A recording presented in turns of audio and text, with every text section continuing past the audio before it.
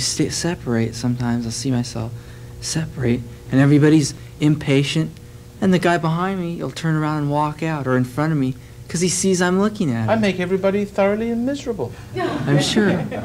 I mean, that people can't wait to get out of the elevator. I bet you have a great time at the DMV. I mean, especially when I'm in Las Vegas doing my radio program. I've always got some choice remarks for people when I'm going up and going down. I says, going down in more ways than one.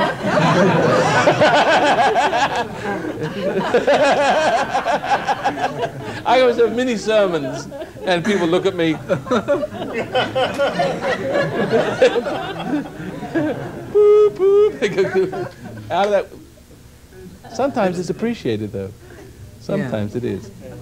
You know, you never know it's a pig until you hear it oink. So don't be afraid to spread your light. Some people say, just a minute, this guy's making sense. Other people will laugh and, you know, persecute you, treat you like you're dirt. Yeah. And of course you're not dirt, and you know it, you're not dirt. And since you're not emotionally involved with anybody, nor can you be, they can't transmit the idea to you that you are.